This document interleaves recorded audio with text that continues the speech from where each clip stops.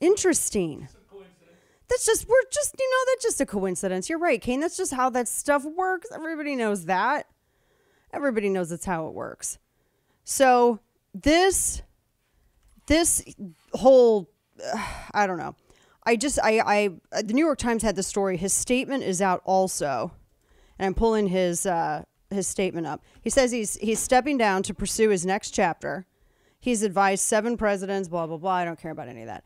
I'm curious about what would be discovered if, he actually, we went and we actually had a House oversight. We just questioned him under oath. I'm just very curious as to what we would find.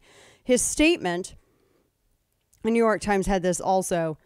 He said that he's stepping down and that he is going to pursue the next chapter of his career. He says he's not retiring. He says he wants to use what he has learned as NIAID director, his government job, to, quote, continue to advance the science and public health and inspire, mentor the next generation, blah, blah, blah, blah, blah. I don't care. It sounds like he's going in the private sector. That's what it sounds like. Mm-hmm. So he's been on the public dole for forever. So, I mean, it makes sense, I guess, right? He said that he's not retiring, though. And he's leaving his work in very capable hands. Okay, well, there, yeah. And so the White House they remarked on it because they said, oh, Biden worked with him when Fauci was, during the whole Zika thing, when Obama was president and Biden was vice president. There's just, though, I mean, he's going to get a lot of money from this. I don't know if because he's got a sweet setup. I mean, the guy's made a lot of money.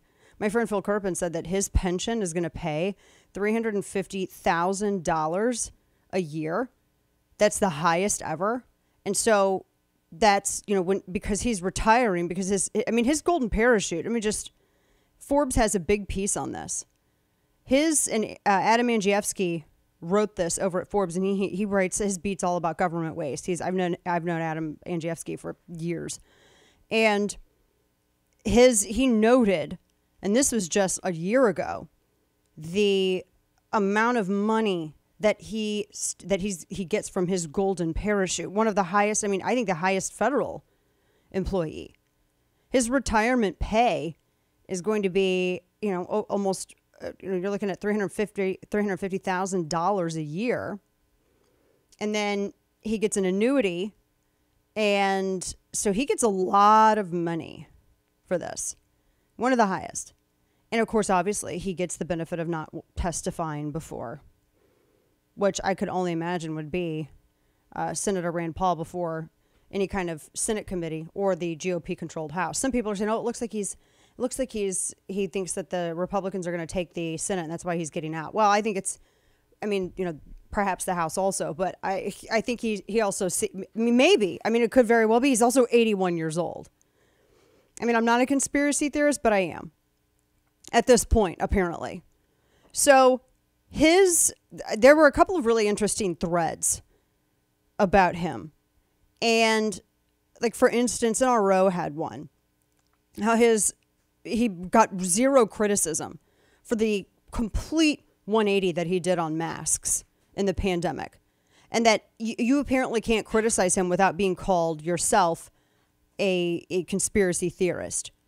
That was the thing that really, honestly confused me in the very beginning, because he was out there telling everybody, you don't need to wear masks, you don't need to worry about it, it's stupid. And then he did a total 180 without any explanation at all whatsoever, saying, oh, no, actually, yeah, you do need to wear masks. It's really important. Well, if it wasn't predicated upon science, then why was there this huge change?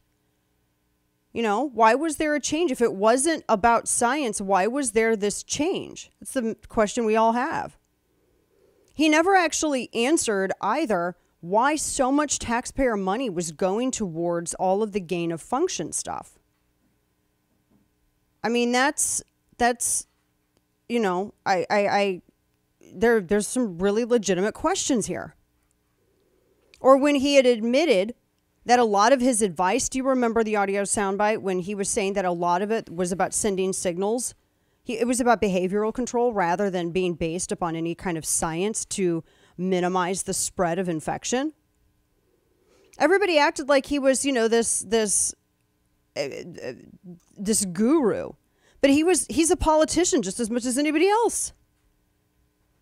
And he never got any criticism for that. There was never any criticism about how his back and forth to satisfy political appetites actually ended up reducing the American trust in everything he was doing.